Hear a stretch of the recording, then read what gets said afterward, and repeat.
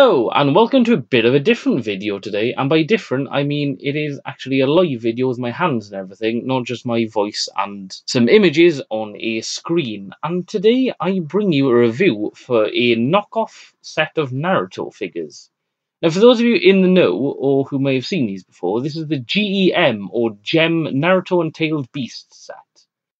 Now, the original set is quite an expensive one. It goes for around £90 or something. I don't know when it was released. I'm not able to find much on it.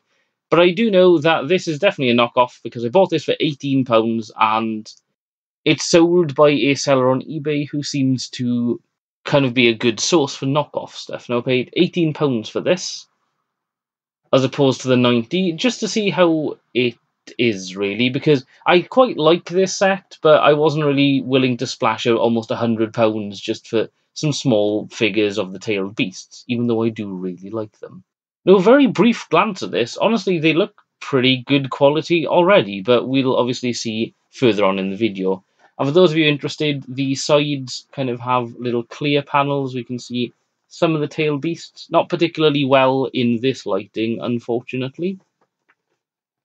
And on the back, we do have all of the tailed beasts there and Naruto. Now, I don't remember the name of all of the tailed beasts, but I have written them down, so we'll go through them individually and then Naruto. For some reason, Kurama, I know Kurama is Naruto's tailed beast, but Kurama for some reason is right at the start of the numbers, but it goes 1, 2, 3, 4. Should be there, but whatever, I'm not going to nitpick. So I'm going to go ahead and open it up and slide it out, and I'll be right back. Okay, I am back, and man, the weight on these things is pretty impressive. I'm also hoping I can somehow kind of cut the back out there, because I quite like to lay them down around that circle, maybe. And I'm sure that's not all that hard. I'll just have to literally cut the back off the box, but it's not like I'm going to keep the box anyway. We've got a little illustration of Naruto on the side there, and Kurama on the other side, I believe. Now, obviously, this is a set about the baby tailed beast, and I think a really young Naruto as well, for some reason. I don't seem to remember that scene in the anime, although I do remember where he kind of went into himself to talk to the tailed beast, so maybe this is a set about that, I'm not sure. Okay, I'm back. I just peeled off some sellotape. I'm sure you guys don't mind that I edited that out. And we have them open to the elements. Now, I'm going to start with Naruto, obviously. Let's have a look at Naruto. Wow. So far, obviously, I haven't seen the real set, so I can't really tell you how well this compares to it, but man, I am genuinely impressed. This is looking pretty good, actually. Obviously, it is a statue, so there's no movable parts, but I'm fine with that. I knew that going in. The headband is a little bit flexible. That's just because it's thin plastic. But, wow, seriously, the details on this, because I took the die for £18, hoping that it would either look weird enough that I could keep it around and be like, man, look at this really terrible looking weird Naruto set, or that it would look kind of good. And I'm really happy to say that it looks pretty darn good. I don't know, the eyes are painted really well. Is his headband a little off? It's a little off-center, maybe? I can't quite tell. But then, I'm fine with that, because it's kind of attached to some fabric, and fabric isn't always completely straight when you wear it on your head. Okay, so the arm thing's looking a little bit weird, because I believe, if we look there, I don't think it's meant to be black. It's meant to be white. But, you know what? That looks like a pretty darn good Naruto, really. He looks very young and stuff, and it's a bit weird that he looks so youthful, but he's wearing his Shippuden clothes, but honestly, he looks pretty darn good. I'm quite happy with that, actually. I will be taking some photos at the end as well, just to kind of show you guys where it looks okay. It's not amazing, but oh, there's a little bit of white something there. I'm sure I can scrape that off later. Oh, it's come off already. Okay then. But yeah, wow, that like the bagginess of his clothes and stuff comes out in this. That's pretty cool. I'm gonna sit him over there. Right. Okay. So Shukaku is the first one. of the tail beasts, and this is Gara's one, obviously the one tail. He looks pretty good. His teeth aren't exactly the most detailed, but my God, wow, the paint applications for the little black spots and stuff actually looks pretty darn good. They're not all like universally right in the middle, I guess. So you could nitpick that, but this looks a little more natural, like it's on fur and stuff. I may be mentally just justifying buying a bootleg here, but honestly, this is turning out pretty well so far. Will my tablet want to focus? Yay, there we are. Yeah, that that looks alright, I think. Uh, Again, I've got nothing really to compare it to, so that is Shukaku, and the next one up is Matatabi, which I believe is a pure and a translucent. Now, this is actually something I'm quite happy to see. So, as we can tell, Matatabi is the two tails and a cat. In the image when I ordered this is a solid blue. And the photos I'd seen from the G.E.M set showed it as kind of transparent. So, I was a little annoyed that it wasn't transparent because I love transparent figures. I don't know what it is, I just really like them. But I'm happy to say that she is indeed transparent. Maybe not quite as blue as I'd like. She looks a little more clear wherever. Maybe this is cheaper plastic. Obviously, that is what knockoffs do. They kind of use cheaper plastic and stuff. Yeah, there we are. Paint apps. Paint apps look all really shiny and stuff, but that is because it is used on translucent plastic, and I think paint apps are a little more difficult on that. Matatabi is looking pretty good. Next up is Isobu, which is not that. That is Isobu. Ooh, okay then. I think we found the first part that's a little weird. Isobu is really, really dark. Dark grey, I guess, possibly black. I'm not very good with my shades, admittedly. Come on, you know you want to focus. There we are. Well, it's a little difficult to focus anyway, because it's both shiny and black. But if we have a look behind... Well, actually, no, I'm wrong. So, he's meant to have a little bit of green on him, I think, and he's... Well, in the anime, I remember him being kind of grey. In fact, this is a picture of him. So I don't know. He is just kind of molded purely in black there, so it's a bit weird. I do apologize. I just received a text there. So yeah, he's kind of all in black instead of being grey or ever, but Isobu isn't really one of the ones I was really looking forward to getting anyway. So I don't mind so much. Next up is Son Goku. Okay, I'm sorry, I had to do that. But yeah, man, Son Goku actually looks pretty darn good if it wants to focus. Does my camera want to focus? Come on. I'm sorry about all this. Okay, well, it focuses better on the left side, but man, this is actually a very good looking figure. I could not be able to tell you that this is a knockoff, really. And of course, he has the four tails, Isobu is the three tails, I forgot to mention that, but I'm sure if you guys are watching this, you probably already know that anyway. Yeah, paint apps are looking pretty good. His face, if I can manage to get a better focus on him. Almost. There. Yeah, the paint apps actually look pretty decent as well.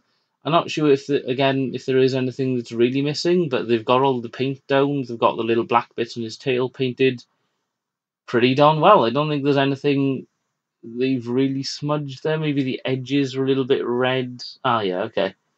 Well, I'm okay with that because, again, this is quite a cheap set. Now for Kokowo, the white deer thing. Where are they? What? Ah, Kokowo. One of the easiest to create tailed beasts, I imagine. It's pretty plain white and stuff. It's got a really derpy grin, I'm not going to lie.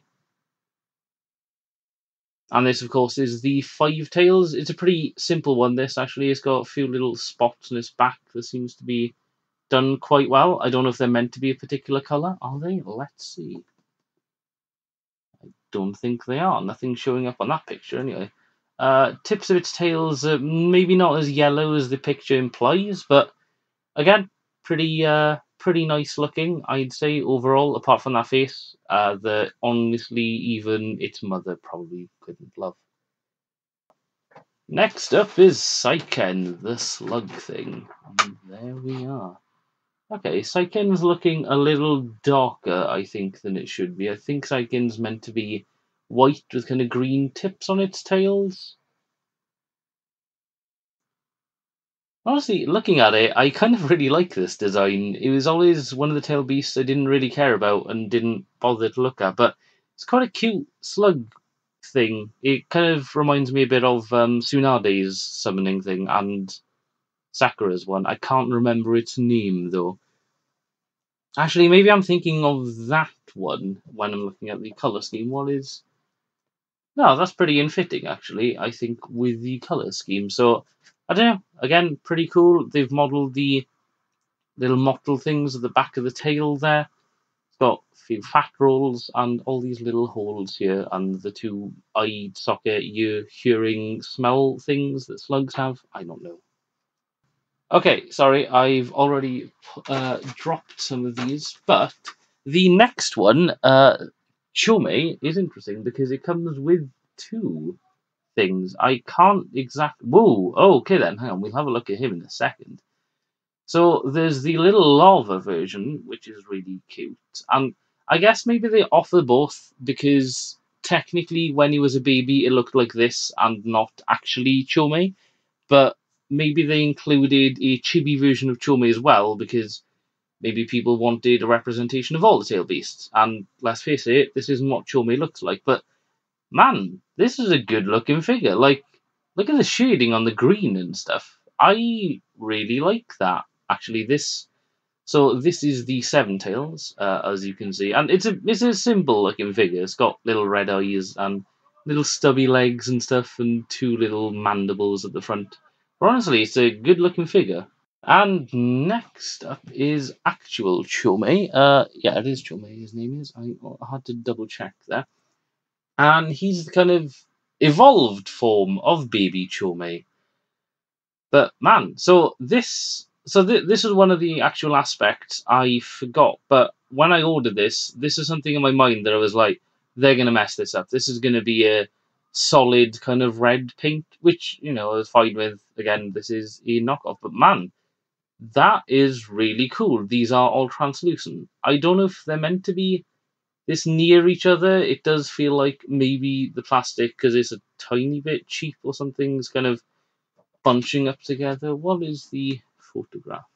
Okay, yeah, so they're meant to be quite far apart. But honestly, I'm sure if I spent enough time gently kind of pulling it away and stuff, they could, fan out. But honestly, at the moment, that looks pretty cool as well. His head is pretty... Yeah, that works. He's got lots of the weird armor bug eye things, and yeah, his back has the little stubby things. Overall, this is definitely one of the best looking ones, I think, just because he's got such a variety of colours. There's the green at the back, there's all the blue.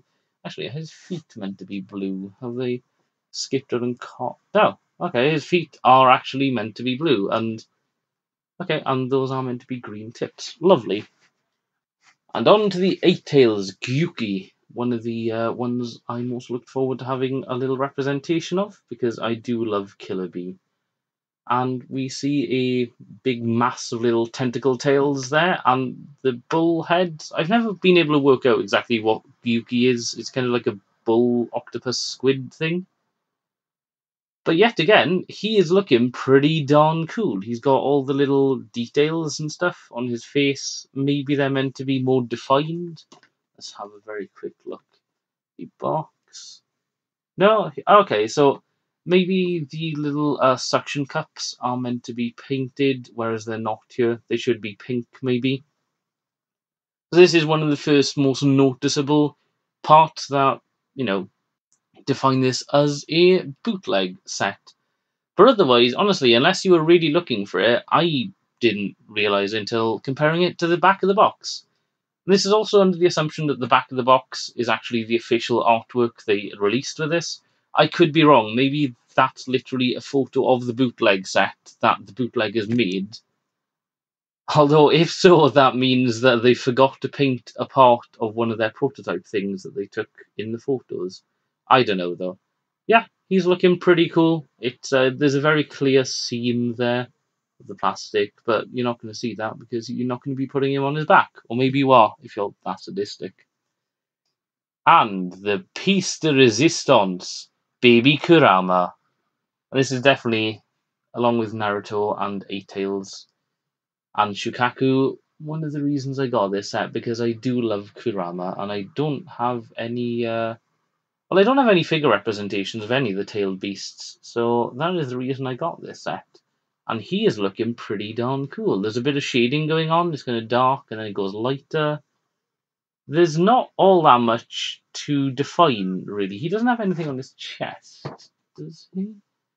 No. Okay, no, the image makes him look pretty plain as well, and I think he basically turned out as he should. So overall, I'm going to rearrange them just so we have a little bit of a better look, and I'll come back and give my verdict. Oh my god, my leg's asleep. Ah. Okay, I am back, and I've got to admit, I am very impressed with this set. There is some incredible detail put into these things, especially for the fact that I paid a fraction of the price. And even though £18 isn't really something that is just a casual purchase, you would definitely have to put some faith into the quality of this, and I kind of did. I took a gamble, but honestly, overall, I am pleased with how this turns out. I'm going to attach some photos at the end here, just so you guys can see more in detail and stuff of the setup. But honestly, if this does interest you, then I will leave a link in the comment section below. Oh, okay, Matasabi's gone. But I will leave a link in the comments to the listing that I found this on, because, wow, yeah, I'm genuinely pleased with this set. I may find some flaws later on, but so far I'm pretty darn happy that I now have Naruto and all his tailed beast friends to display on my shelf of other anime-related things. So that about wraps it up for this review of the bootleg G.E.M Naruto Tailed Beast collection thing, whatever you want to call it. If you've enjoyed this video, do feel free to subscribe if you'd like to see more things not like this, because this is quite a unique set, but, you know, more anime and game-related things, maybe, or Pokemon cards. I don't even know what I'm going to be doing in future. If you did enjoy this video, do feel free to like it or dislike it if you didn't like what I'm doing. And as always, leave a comment if there's something you'd like to contribute or something I've left out, or you'd like to point something out, or I don't know. But until next time, goodbye.